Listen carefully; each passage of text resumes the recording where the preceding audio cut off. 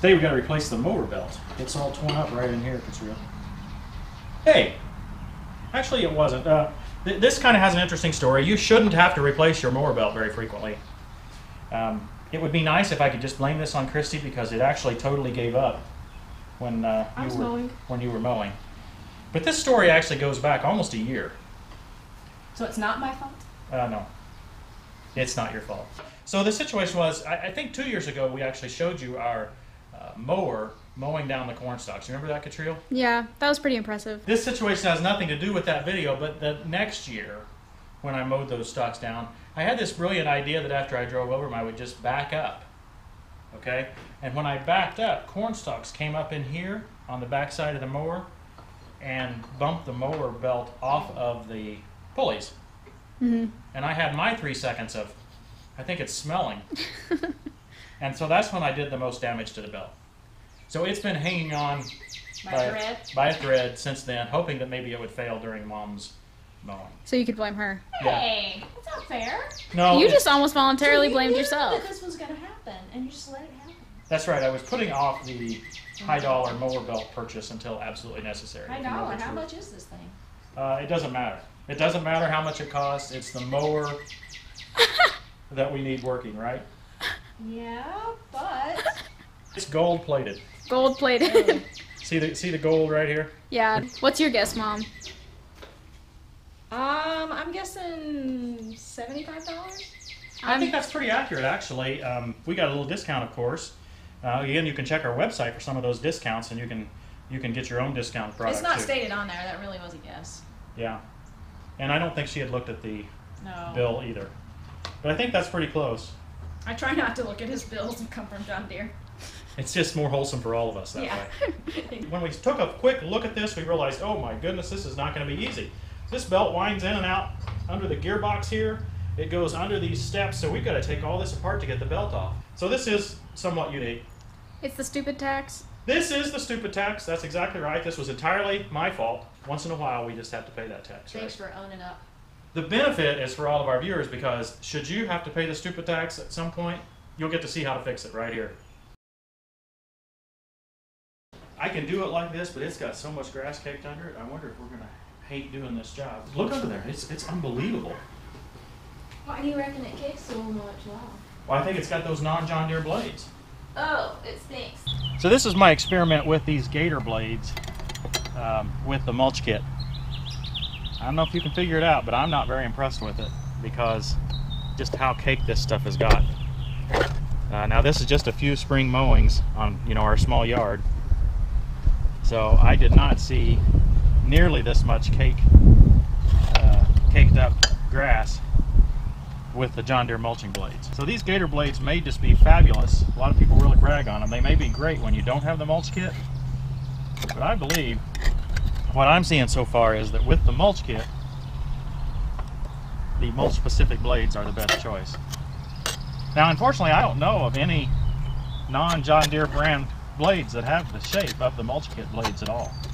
They appear bent in here instead of straight, and I think that provides them some different aerodynamics, which help a lot with this. But I'm just not going to wash my blade, or wash my deck every single time I mow. I know there's people who do, but I don't have time. And this stuff is very corrosive on the deck. That's why people do clean it out after every single mowing. We try to mow when it's dry.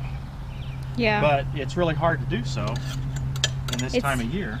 Now everybody online's got an idea about what you can put under your deck to prevent this. Either put some sort of liner, like bed liner spray you can put under here. There's people that coat them with other things like graphite type paints or something. This is one of the nastiest jobs that I ever do. I don't see any way to keep from doing this without getting sprayed right back in my face.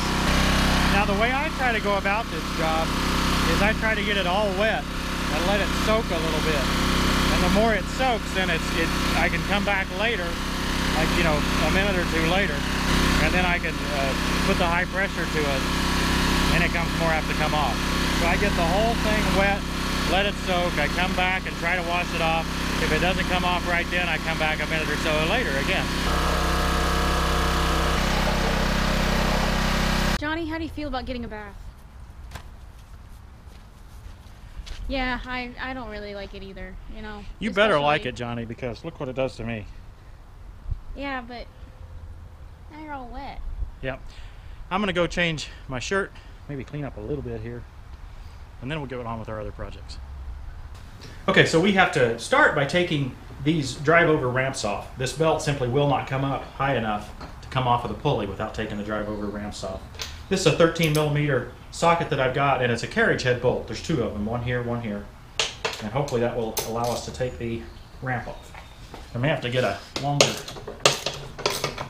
ratchet, but I believe that one worked. This is a nylon topped lock nut, like we've discussed before on the channel. It's got the little nylon ring so that they don't have to put a lock washer on it. So it kind of comes off a little harder than some other nuts. Now with that, it just came right up. So Christy, I think maybe for my corn stalks I need a little tougher mower. Oh no, he's asking for more money again. Viewers, don't you think I need a better mower to mow those corn stalks down? Wait, how big of a plot is the corn patch? Like, Well, so what kind of other mower would you want? A combine? I would want a rotary cutter, rear-mounted rotary cutter. I actually know what that is. There's several brands that make them. We're looking into it, see if we can actually find one. I have to either get approval from the finance committee or figure out some other way to get a hold of one. Okay, the other drive-over ramp is off. Okay, so now we have to take the belt out from under all this auto connect mess. We've got to remove it all the way down here. So there's two bolts down here, and we also have to remove this whole gearbox. There, I got that one. You just gotta get angrier, Dad. Yeah, that's usually the case. I get more determined. Looks like there was just a little bit of glue or something put in there. That would explain why they were so difficult to take off. Ensure they didn't come out, see? Still not quite good enough here. There, just had to get more serious. One over here. That's kind of an odd place to put a nut. It worked. It actually came loose much easier. Hey, Dad. Pepsi delivery's here. Look at that. We got Pepsi's for my new refrigerator. That's not your refrigerator, Dad. Actually, you probably bought it. But it was in my room. Possession is 9/10 of the law. That's true. Johnny may be fueled by diesel, but Tim is fueled by Diet Pepsi. And cheeseburgers? And cheeseburgers. Diet Pepsi and cheeseburgers. So let's look in here. We got these two bolts here we're going to take off. This extension really helps on this. Otherwise, you'd have to be working around that shaft. So this is where it connects to the tractor? Yes, this is the shaft where the auto connects to. This is the drive pulley right here. Okay.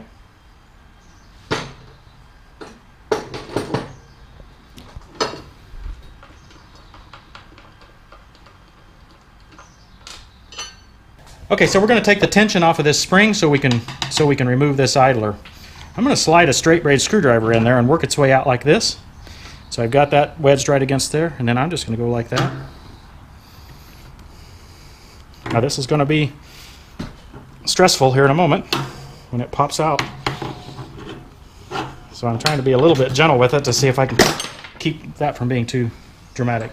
In this case, the idler is jammed up against the mower because it had been sprung. Yeah. That spring pulled it tight and pulled it fast, so it's actually stuck against this steel here. It was spinning when that happened, see? Mm-hmm. So we're going to have to give it a little tap. And now you can bring the camera around here and actually see the damage that happened during that time. I suspect it'll be worth our effort to put a little touch-up paint on that. Not for looks reasons, but to keep that from rusting. Can you get the belt under that? I was hoping maybe I could. I'm going to be able to get the old one off. We'll see if I can get the new one on. Dad, are you sure you're a good enough artist for this? My artistic skills are not high, but I don't think artistic skills are necessary for this. That paint matches well, though. This Rust-Oleum brand paint. We'll put a link to it in our description. We may have to take this whole pulley off with by taking this snap ring off, lifting it up. But in normal, lazy Tractor Time with Tim fashion, We'll try to get it done without having to do that. yeah, we don't want to do any extra work if we can help it. So we'll see if we can get this just to slide under there. There we go. Nice. Pretty certain it needs to go around here. This goes over here. here, around here. And then the gearbox. Get the belt on here. Get it back down in there.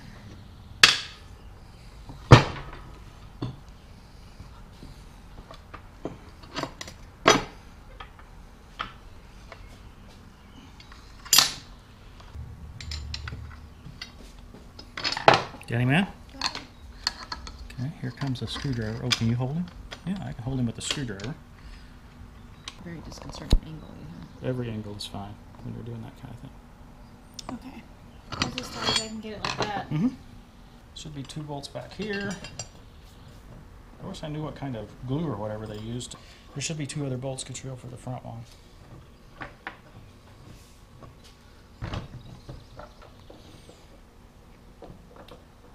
Can you move it just a little bit? Yeah, you have to kind of help.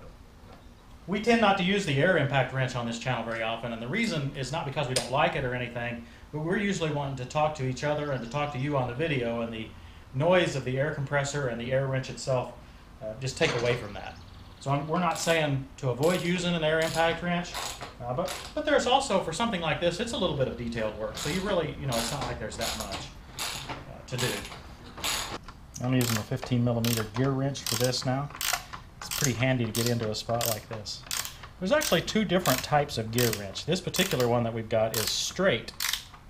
And the straight one is the simplest mechanically, because if you want to change directions between loosening and tightening, all you have to do is turn the wrench around like that. The other style is curved right in here. Mm-hmm. This part is curved, and in order to make the curve work, they actually have a little lever so that you can switch directions of the ratchet. And that way you can use the curve either way but still be tightening and loosening. So it's a more expensive design. There's sometimes the straight ones actually work better, and sometimes the curved ones actually work better. Okay, is everything tight?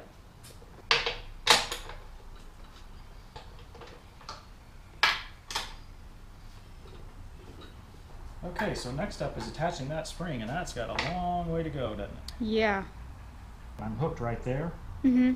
And as soon as I get up far enough, my screwdriver is going to come loose, except that I might be able to get hooked right in there. There we go.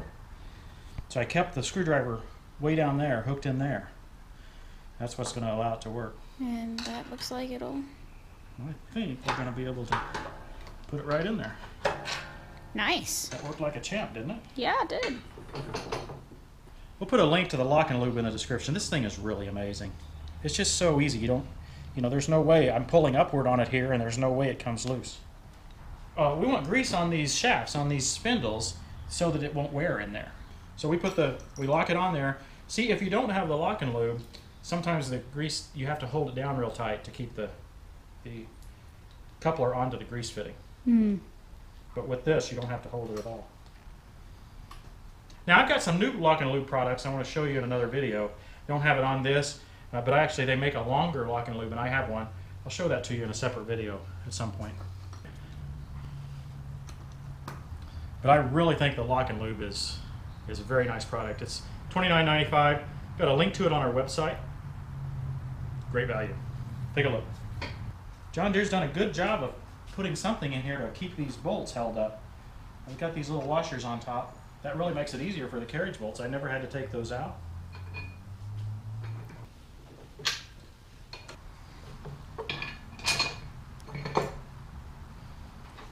Well, this project has actually gone much easier than I expected. It was a little bit cumbersome to have to take that off, but it all came off easy, and it made good sense as to how it went back together and everything like that. Definitely a project you should be able to do yourself. Don't see any reason why you couldn't. But I would recommend not backing into something and getting stuff come right back up through your belt. So maybe you won't ever have to do this project. Who knows? You just have things go wrong once in a while. Don't let it get to you. Just realize it's going to be something actually fun to fix. Yeah, I enjoyed it. It was kind of cool to see how it all fit together. Yeah. Well, thanks for watching. Take a look at our website. We'll have some more details on this. We have a link to the lock and lube, several other links that are interesting to you. So our website's tractortimewithtim.com. Press the like button. Subscribe. And we'll see you next time on Tractor Time with Tim. The problem is getting it going. Yep. It does work better. Okay, Catriel, your turn. My turn. All right, it's been a long time.